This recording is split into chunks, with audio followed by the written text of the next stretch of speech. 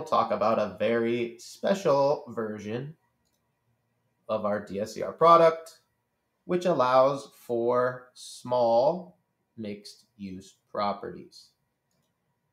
So 2 to 8 unit mixed use. Obviously, you can't have a 1 unit mixed use. It'd have to be 2 units to be a mixed use.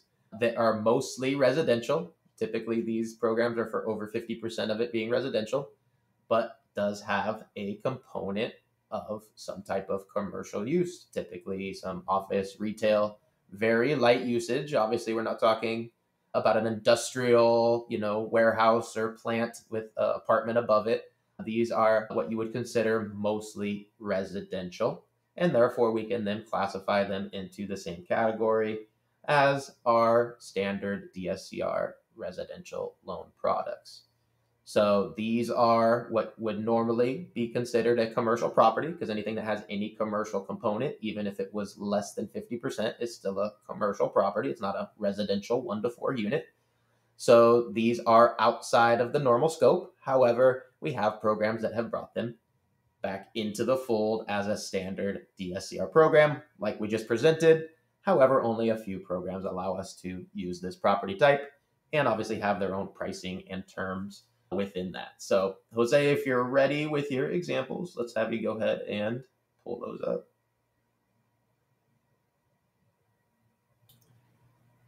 Good morning, everybody. Great to be with you this morning for Daily Rates Live with the Mortgage Calculator. Our 2 to 8 unit mixed use product is a very unique DSCR option. It is basically a hybrid of a commercial program for this type of property. This is a small residential multifamily, but the specialness of the program, how we're doing it here, is that contrary to commercial options, we are not really going to be honing in so much on the zip code and the MSA, but rather it is going to be reviewed just like every other DSCR residential property 1 to 4 unit is. Going to look at the appraisal, credit, all those other factors. The only special requirement for this product is that at least 50% of the space has to be residential in nature, and the other 50% could be commercial. However, we're not really looking for things like automotive or manufacturing, for example, looking for more clean type businesses such as professional office or retail. And when you say space, we mean units, right? So yes. 2 units means 1 residential, 1 commercial. Correct. 3 units would have to be 2 residential, 1 commercial to be greater than 50, right? So it's the math Correct. Is going to be based on units. So just Correct. Wanted to clarify there. Yes. So to get a little bit more into the nitty gritty, the residential, it has to be a 2-story structure for this particular option that we're talking about, at least a 2-story structure, because the residential and the commercial component cannot all be on the first floor. They're looking at residential to be at least on the 2nd floor and the commercial to be on the 1st floor. So let's get into our purchase options here. You're going to find that the rates that we're going to offer with this hybrid type product is probably like 2% lower than what you would find for the same type property if you were to go full commercial. And then on top of that, you're going to have to be dealing with the zip code and the MSA situation. Whereas the only thing we really got to worry about here is that the property not be designated rural per the appraisal. So in our first option here, we're looking at a 760 plus credit score. At 760 or above, there are no loan level price adjustments. 75% LTV is the maximum for this product. Minimum DSCR for this product is 1.1, and it does require a 5-year prepayment penalty. They do not allow any prepayment less in duration than 5 years. So there are multiple rate options here. What I basically did is take the one more or less in the middle. So here in this example, we're looking at a $450,000 loan on a $600,000 purchase. So the rate we're looking at here is 9.625, and that's roughly 1.75 points. Now, for each, excuse me, for each 0.125% in rate adjustment, either down or up, it is approximately 0.375 points in cost. So you can do the math if you want to play around a little bit with the rate, up or down. But like I mentioned, I chose the one that was pretty much right in the middle of the table at 9.625. Now, keep in mind something very important also. This is a similar product as the 5 to 8 unit small multifamily DSCR product, except this one, since it is mixed use, does have a loan level price adjustment of over 2 points. So were this our 5 to 8 unit, you could see that the rate 9.625 would be pretty much par for this DSCR. But again, what we're doing here is the 2 to 8 mixed use, which is a little bit higher risk type property due to the commercial component, hence a little bit higher cost on the rate. So now 740 to 759 credit score, it does increase a little bit in the cost, whereas this one had roughly 1.75. This one is about 2.25, more or less, for the rate 9.625. The important thing is you're still getting 75% LTV at a 740 to a 759.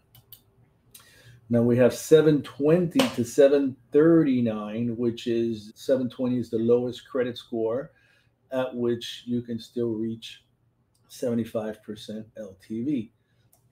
So I did keep the rate on my examples here, all the same rate, just so that you could compare the effect of the FICO score on the cost of the rate, because it's really all about the cost of the rate, not necessarily the rate. All depends how you want to look at it. We have the same rate, it's just going to cost a little bit more because at the lower credit score, it is higher risk, hence a little bit higher cost. So we are able to get 9.625, but whereas over here was costing us 10,125, over here is costing us 12,938. So now we have our purchase quote 700 to 719 credit score. Now below a 720, the LTV does drop to 70%. So that is the big impact here. It is not possible to reach 75% below a 720 with this option that we have, which is our lowest interest rate option here. We do have some other options, but they're like 2% higher rate. So here we're looking at 9. Now remember, this is at a 70% now, not 75s, and I kept the rate the same. So here the cost does drop a little bit to 10,688, but that is because now we are at a 70% LTV instead of a 75%, a little bit lower risk due to the lower LTV. And now we have a 680 to 699 credit score. Again, our LTV drops now to 65% LTV. It is the maximum LTV that is possible for a 680 to a 699 credit score. We kept the rate the same, 9.625, but now you see the cost does drop to $7,800.